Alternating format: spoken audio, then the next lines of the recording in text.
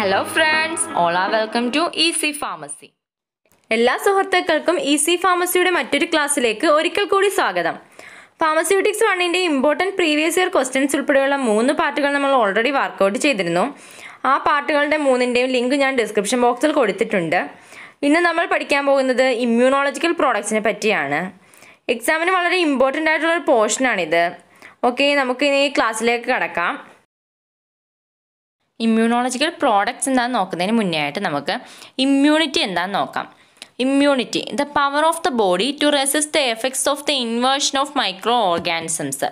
എന്താണ് micro ഓർഗാനിസത്തിൻ്റെ inversion കാരണമായിട്ടുണ്ടാകുന്ന എഫക്റ്റിനെ പിടിച്ചു നിൽക്കാനുള്ള റെസിസ്റ്റ് ചെയ്യാനുള്ള നമ്മുടെ ബോഡിയുടെ കഴിവിനെയാണ് ഇമ്മ്യൂണിറ്റി എന്ന് പറയുന്നത്. ഇമ്മ്യൂണിറ്റി 2 ടൈപ്പാണ്, natural immunity and acquired immunity. Natural ഇമ്മ്യൂണിറ്റിക്കകത്ത് വരുന്നത് ഏജ്, റേസ്, സ്പീഷീസ്, ഇൻഡിവിജ്വൽ, അതൊക്കെ അനുസരിച്ചാണ് നാച്ചുറൽ ഇമ്മ്യൂണിറ്റി. അക്വയർഡ് ഇമ്മ്യൂണിറ്റി ആണെങ്കിലോ ആക്റ്റീവ് അക്വയർഡ് ഇമ്മ്യൂണിറ്റി ഉണ്ട്, പാസീവ് ഇമ്മ്യൂണിറ്റി ഉണ്ട്. ആക്റ്റീവ് ഇമ്മ്യൂണിറ്റി ഉണ്ട്, പാസീവ് ഇമ്മ്യൂണിറ്റി ഉണ്ട്. Next immunological products. Immunological products are the preparations which are mean for the prevention of diseases. ഒന്നെങ്കിൽ ഡിസീസിനെ prevent ചെയ്യാൻ വേണ്ടിയിട്ടുള്ളതായിരിക്കും. അതിന് example vaccines, or for the treatment of diseases, അല്ലെങ്കിൽ ഡിസീസിനെ treat ചെയ്യാൻ വേണ്ടിയിട്ടായിരിക്കും. അതിന് example ആൻറ്റിടോക്സിൻ, ആൻറ്റിസെറം, അല്ലെന്നുണ്ടെങ്കിലോ oh for the diagnostic purposes, diagnostic പർപ്പസസിന് വേണ്ടി, അല്ലെങ്കിൽ എന്ന് പറഞ്ഞാൽ രോഗനിർണയങ്ങൾക്ക് വേണ്ടി. അതിന് എക്സാമ്പിൾ ബാക്ടീരിയൽ ടോക്സിൻസ്. ഇനി ഇമ്മ്യൂണോളജിക്കൽ പ്രോഡക്ട്സിൻ്റെ ക്ലാസിഫിക്കേഷൻ എങ്ങനെയാണെന്ന് നോക്കാം.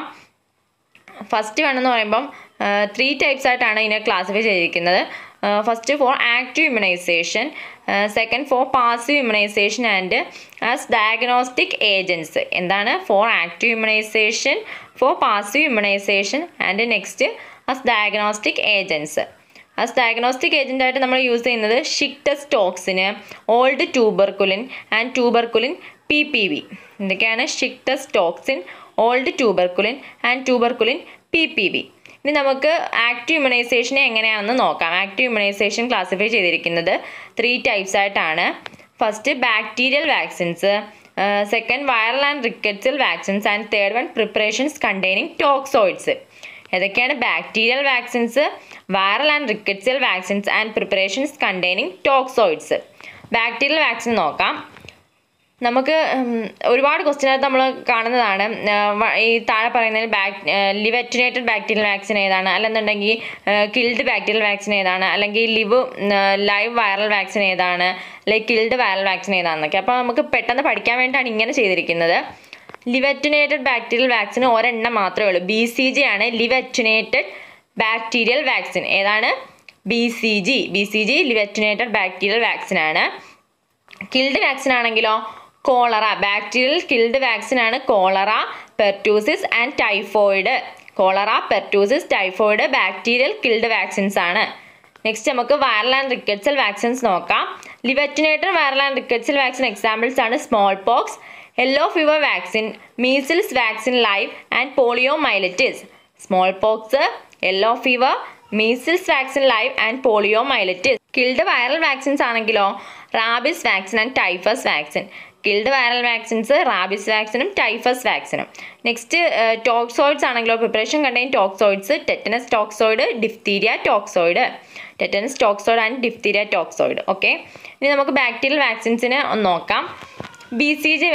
BCG വാക്സിൻ മാത്രമേ ഉള്ളൂ ലിവ് അറ്റനുവേറ്റഡ് ബാക്ടീരിയൽ വാക്സിൻ. അതിലെന്താണെന്ന് നോക്കാം. Live culture of bacillus Calment and ഗോയറിൻ strain of mycobacterium tuberculosis. Live culture of bacillus Calment and ഗോയറിൻ strain of mycobacterium tuberculosis. അത് എന്തിന് against ആയിട്ടാണ്? TB. Cholera vaccine ആണെങ്കിലോ killed cholera വിബ്രിയോസ് ആണ് അതിനകത്തുള്ളത്. അത് കോളറയ്ക്ക് against ആയിട്ടാണ്. Pertussis vaccine ആണെങ്കിൽ killed pertussis ബാസിലെ, ബോർഡറ്റെല്ല pertussis ആണ് അതിലുള്ളത്. അത് വൂപ്പിംഗ് കഫിന് അഗെയിൻസ്റ്റ് ആയിട്ടാണ്. നെക്സ്റ്റ് ടൈഫോയിഡ് വാക്സിൻ ആണെങ്കിലോ സാൽമണല്ല ടൈഫേ, കിൽഡ് സാൽമണല്ല ടൈഫേ ആണ് വാക്സിനകത്തുള്ളത്. അത് ടൈഫോയിഡ് ബാസിലെ ഉണ്ടാക്കുന്ന ഇൻഫെക്ഷൻസിനെതിരായിട്ടാണ്. Okay, against infection caused by typhoid ബാസിലൊക്കെ എതിരായിട്ടാണ് typhoid vaccine. ഇനി നമുക്ക് വൈറൽ ആൻഡ് റിക്കറ്റ്സൽ വാക്സിൻസ് നോക്കാം. സ്മോൾ പോക്സ് വാക്സിൻ എന്ന് പറയുന്നത് ലിവ് അറ്റനുവേറ്റഡ് വാക്സീനിയ വൈറസ് ആണ് സ്മോൾ പോക്സ് വാക്സിനിലുള്ളത്. അത് വാക്സീനിയ വൈറസിന് അഗെയിൻസ്റ്റ് ആയിട്ടാണ്, സ്മോൾ പോക്സിന് അഗെയിൻസ്റ്റ് ആയിട്ടാണ് small pox vaccine. Next yellow fever vaccine ആണെങ്കിലോ strains of yellow fever virus ആണ് അതിലുള്ളത്. അത് യെല്ലോ ഫീവറിന് എഗെയിൻസ്റ്റ് ആയിട്ടാണ്. നെക്സ്റ്റ് മീസിൽസ് വാക്സിൻ ലൈവ് ആണെങ്കിൽ ലിവറ്റിനേറ്റഡ് സ്ട്രെയിൻ ഓഫ് മീസിൽസ് വൈറസ് ആണ് അതിലുള്ളത്. അത് മീസിൽസിന് എഗെയിൻസ്റ്റ് ആയിട്ടാണ്. നെക്സ്റ്റ് പോളിയോമൈലിറ്റിസ് വാക്സിൻ ഓറൽ ആണെങ്കിലോ അത് പോളിയോമൈലിറ്റിസ് ലിവറ്റിനേറ്റഡ് സ്ട്രെയിൻ ഓഫ് പോളിയോമൈലിറ്റിസ് വൈറസ് ആണ് അതിലുള്ളത്. അത് പോളിയോയ്ക്കെതിരായിട്ടാണ്, പോളിയോമൈലിറ്റിസിനെതിരായിട്ടാണ്. റാബിസ് വാക്സിൻ ആണെങ്കിൽ കിൽഡ് റാബിസ് വൈറസ് ആണ്. വൈറൽ വാക്സിൻസിനകത്ത് കിൽഡ് ആയിട്ടുള്ളത് റാബിസ് വാക്സിനും ടൈഫസ് വാക്സിനും ആണ്. അപ്പോൾ റാബിസ് വാക്സിനകത്ത് കിൽഡ് റാബിസ് വൈറസ് ആണ്. അത് റാബിസ് പ്രൊഫൈലാക്റ്റിക് എഗെയിൻസ്റ്റ് റാബിസിനെതിരായിട്ടാണ് നമ്മൾ കൊടുക്കുന്നത്. നെക്സ്റ്റ് ടൈഫസ് വാക്സിൻ ആണെങ്കിൽ killed Rickettsia organisms or strains of epidemic typhus റിക്കറ്റ്സി ആണ് ടൈഫസ് വാക്സിനകത്തുള്ളത്. അത് എപ്പിഡമിക് ടൈഫസിന് എഗെയിൻസ്റ്റ് ആയിട്ടാണ്. നെക്സ്റ്റ് ടോക്സോയിഡ്സ് എന്താണെന്ന് നോക്കാം. ടോക്സോയിഡ്സ് എന്ന് പറയുമ്പം പാത്തജനിക് ബാക്ടീരിയ അതിൻ്റെ ഗ്രോത്തിൽ ഒരു ലിക്വിഡ് മീഡിയത്തിലുള്ള അതിൻ്റെ ഗ്രോത്തിൻ്റെ സമയത്ത് ഒരു ടോക്സിക് സബ്സ്റ്റൻസ് റിലീസ് ചെയ്യുന്നുണ്ട്. അതിനെ പറയുന്ന പേര് ടോക്സിൻസ് എന്നാണ്. ആ ടോക്സിൻസ് ഡിസീസ് പ്രൊഡ്യൂസിങ് ആണ്, രോഗം ഉണ്ടാക്കുന്നതുമാണ്. എന്നാൽ അത് ആൻറ്റിജനിക് ഇൻ നേച്ചറുമാണ്. ആ ടോക്സിൻസ് പക്ഷെ നമുക്ക് ഇമ്മ്യൂണൈസേഷൻ പർപ്പസിന് യൂസ് ചെയ്യാൻ ഒക്കത്തില്ല. കാരണം എന്ന് പറഞ്ഞാൽ അതിൻ്റെ ടോക്സിസിറ്റി ആണ്. ഓക്കെ, ആ ടോക്സിസിറ്റി നമ്മൾ റിമൂവ് ചെയ്യാൻ വേണ്ടിയിട്ട്, ഡിസ്ട്രോയ് ചെയ്യാൻ വേണ്ടിയിട്ട് കെമിക്കൽസ് ആയിട്ടുള്ള ഫോമാൽഡിഹൈഡും ഒക്കെ ആയിട്ട് ട്രീറ്റ് ചെയ്യുന്നത്. അങ്ങനെ ട്രീറ്റ് ചെയ്യുമ്പോൾ അതിൻ്റെ ടോക്സിക് എഫക്റ്റ് ഡിസ്ട്രോയ് ചെയ്യുന്നത്, ആൻറ്റിജനിക് പ്രോപ്പർട്ടി ലോസ് ചെയ്യാതെ തന്നെ അങ്ങനെ കിട്ടുന്ന ആ പ്രോഡക്റ്റിനെ പറയുന്ന പേരാണ് ടോക്സോയിഡ്സ് എന്ന്. ഓക്കെ, ഇനി നമുക്ക് നോക്കാം ഡിഫ്തീരിയ ടോക്സോയിഡ് എന്ന് പറയുന്നത് കൊർണി ബാക്ടീരിയം ഡിഫ്തീരിയയുടെ എക്സോടോക്സിനിൽ നിന്നാണ്. Exotoxin of കൊർണി bacterium diphtheria. Exotoxin എന്താണെന്ന് നോക്കാം. എക്സോടോക്സിൻ എന്ന് പറഞ്ഞാൽ നമ്മൾ പറഞ്ഞല്ലോ ഒരു ലിക്വിഡ് മീഡിയത്തിലുള്ള പാത്തജനിക് ബാക്ടീരിയയുടെ ഗ്രോത്തിൻ്റെ സമയത്ത് റിലീസ് ചെയ്യുന്ന സബ്സ്റ്റൻസ് ആണ് ടോക്സിൻസ് എന്ന്. ആ റിലീസ് ചെയ്യുന്ന ടോക്സിൻസ് അതിൻ്റെ ബാക്ടീരിയൽ സെൽ വാളിൽ കൂടെ ഡിഫ്യൂസ് ചെയ്ത് വരുന്നതിനെയാണ് എക്സോടോക്സിൻ എന്ന് പറയുന്നത്. ഓക്കെ, നെക്സ്റ്റ് നമുക്ക് ഇനി ടെറ്റനസ് ടോക്സോയിഡ് ആണെങ്കിലോ ക്ലോസ്ട്രിഡിയം ടെറ്റനിയുടെ എക്സോടോക്സിനിൽ നിന്നാണ്. ഓക്കെ, ക്ലോസ്ട്രിഡിയം ടെറ്റനിയുടെ എക്സോടോക്സിനിൽ നിന്ന്. ഇനി diphtheria and tetanus vaccine adsorbed. അന്ന് പറഞ്ഞാൽ ഈ ഡിഫ്തീരിയ വാക്സിനും ഉണ്ട്, അതിൽ ടെറ്റനസ് വാക്സിനും ഉണ്ട്. കമ്പൈൻഡ് ഫോമിലാണ്. അഡ്സോർബ്ഡ് എന്ന് പറയുമ്പോൾ അലുമിനിയം ഫോസ്ഫേറ്റിനകത്തോ മിനറൽസ് ആയിട്ടുള്ള അലുമിനിയം ഫോസ്ഫേറ്റിനകത്തോ അല്ലെങ്കിൽ അലുമിനിയം ഹൈഡ്രോക്സൈഡിനകത്തോ ഒക്കെ ആയിട്ട് adsorbed ആയിട്ടിരിക്കുന്നതിനെയാണ് diphtheria and tetanus vaccine adsorbed എന്ന് പറയുന്നത്. അത് ഡിഫ്തീരിയയ്ക്കും ടെറ്റനസിനുമായിട്ട് സൈമൾട്ടേനിയസ് ആക്റ്റീവ് ഇമ്മ്യൂണൈസേഷൻ കൊടുക്കാൻ വേണ്ടിയിട്ടാണ് യൂസ് ചെയ്യുന്നത്. നെക്സ്റ്റ് DPT വാക്സിൻ അഡ്സോർബ്ഡ് ആണെങ്കിൽ അതിൽ ഡിഫ്തീരിയ ടോക്സോയിഡും ഉണ്ട്, ടെറ്റനസ് ടോക്സോയിഡും ഉണ്ട്. പിന്നെ എന്താണ് ബോർഡറ്റെല്ല പെർട്ടൂസിസിൻ്റെ കിൽഡ് സസ്പെൻഷൻ ഓഫ് കിൽഡ് ബോർഡറ്റെല്ല പെർട്ടൂസിസും ഉണ്ട്. അത് നമ്മൾ യൂസ് ചെയ്യുന്നത് ഡിഫ്തീരിയയ്ക്കും ടെറ്റനസിനും പെർട്ടൂസിസ് എന്ന് പറയുമ്പോൾ വൂപ്പിംഗ് കഫിനും എഗെയിൻസ്റ്റ് ആയിട്ടാണ്. ഡിഫ്തീരിയ, ടെറ്റനസ്, പെർട്ടൂസിസ് അത് ഇൻഫൻസിനും സ്മോൾ ചിൽഡ്രൻസിനാണ് നമ്മൾ യൂസ് ചെയ്യുന്നത്.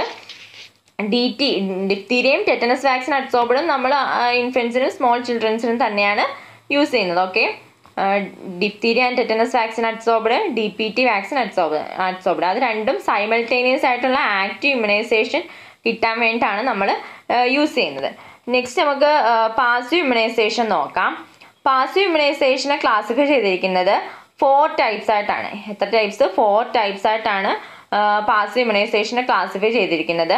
അത് anti toxins, anti viral serum, anti bacterial serum and immune blood derivative. ഇതൊക്കെയാണ് anti toxins, anti viral serum, anti bacterial serum and immune blood derivatives. Anti ടോക്സിൻസിനകത്ത് ഏതൊക്കെയാണെന്ന് നോക്കാം. Diphtheria anti toxin, tetanus anti toxin and gas gangrene anti toxin. ഇതൊക്കെയാണ് diphtheria anti toxin, tetanus anti toxin and gas gangrene anti toxin. Anti viral സെറത്തിനകത്തോ rabies anti serum. Next immune blood ഡെറിവേറ്റീവ്സിനകത്താണെങ്കിൽ human normal immunoglobulin and tried human normal immunoglobulin. ഇനി നമുക്ക് passive ഇമ്മ്യൂണൈസേഷന് വേണ്ടിയിട്ടുള്ള products എങ്ങനെയാണ് prepare ചെയ്യുന്നതെന്ന് നോക്കാം. ഒരു person അല്ലെങ്കിൽ animal actively immunised ആണ്, ഒന്നെങ്കിൽ നാച്ചുറൽ ആയിട്ടോ അല്ലെങ്കിൽ ആർട്ടിഫിഷ്യൽ ആയിട്ടോ ആക്റ്റീവ്ലി ഇമ്മ്യൂണൈസ്ഡ് ആയിട്ടുള്ള ഒരു പേഴ്സൺ അല്ലെങ്കിൽ ഒരു ആനിമൽ, അവരുടെ ബ്ലഡിൽ ഒരുപാട് ആൻറ്റിബോഡീസ് ഉണ്ടായിരിക്കും. ആ ആൻറ്റിബോഡീസ് അങ്ങനെയുള്ള ബ്ലഡ് നമ്മൾ എടുത്തിട്ട് ക്ലോട്ട് ചെയ്യാനായിട്ട് അനുവദിക്കുന്നത്. അങ്ങനെ ക്ലോട്ട് ചെയ്യുമ്പോഴത്തേക്കും ആ കിട്ടുന്ന സെറം ഉണ്ടല്ലോ, ആ സെറത്തിനകത്ത് ആൻറ്റിബോഡീസ് ഉണ്ടായിരിക്കും. ആ സെറത്തിനെ പറയുന്ന പേരാണ് ആൻറ്റി ടോക്സിൻ എന്ന്. എന്താണ്? ആൻറ്റി ടോക്സിൻ എന്നാണ് ആൻറ്റിബോഡീസ് ഉള്ള ആ സെറത്തിനെ പറയുന്ന പേര്. ഇനി ആ സെറത്തിനകത്തുള്ളത് ആൻറ്റി ബാക്ടീരിയൽ ആൻറ്റിബോഡീസ് ആണെന്നുണ്ടെങ്കിൽ അതിനെ പറയുന്ന പേര് ആൻറ്റി സെറം എന്നും. ഇനി ആൻറ്റി വൈറൽ ആൻറ്റിബോഡീസ് ആണ് അതിലുള്ളതെങ്കിൽ അതിനെ പറയുന്ന പേര് ആൻറ്റി വൈറൽ സെറം എന്നുമാണ്. ഓക്കെ, എന്താണ്, ഒരു പേഴ്സൺ അല്ലെങ്കിൽ ഒരു ആനിമൽ ആക്റ്റീവ്ലി ഇമ്മ്യൂണൈസ്ഡ് ആണ് ഏതർ ബൈ നാച്ചുറൽ അല്ലെങ്കിൽ ഒരു artificially or naturally active immunised ആയിട്ടുള്ള പേഴ്സൻ്റെ ബ്ലഡിൽ ഒരുപാട് ആൻറ്റിബോഡീസ് ഉണ്ടായിരിക്കും. നമ്മൾ ആ ബ്ലഡ് എടുത്ത് ക്ലോട്ട് ചെയ്യാൻ അനുവദിക്കുന്നു. അപ്പോൾ കിട്ടുന്ന ആ സെറത്തിനകത്ത് ഒരുപാട് ആൻറ്റിബോഡീസ് ഉണ്ടായിരിക്കും. ആ സെറത്തിനെ പറയുന്ന പേര് ആൻറ്റി ടോക്സിൻ എന്നാണ്. ഇനി ആൻറ്റി ബാക്ടീരിയൽ ആൻറ്റിബോഡീസ് ആണ് ആ സെറത്തിനകത്തുള്ളതെങ്കിൽ അതിനെ ആൻറ്റി സെറം എന്നും, ആൻറ്റി വൈറൽ ആൻറ്റിബോഡീസ് ആണ് അതിലുള്ളതെങ്കിൽ അതിനെ ആൻറ്റി വൈറൽ സെറം എന്നുമാണ് പറയുന്നത്. ഓക്കെ, എല്ലാവർക്കും മനസ്സിലാവുന്നുണ്ടല്ലോ.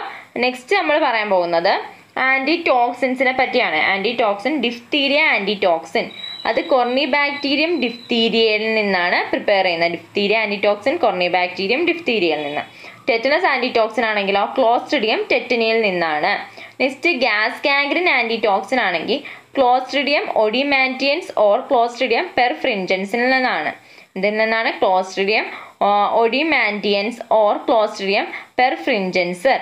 Okay, diphtheria ആൻറ്റിടോക്സിൻ കൊർണിബാക്ടീരിയം diphtheria, tetanus ആൻറ്റിടോക്സിൻ Clostridium tetany and gas gangrene ആൻറ്റിടോക്സിൻ Clostridium ഒഡിമാൻറ്റിയൻസ് or Clostridium പെർഫ്രിൻജൻസ്.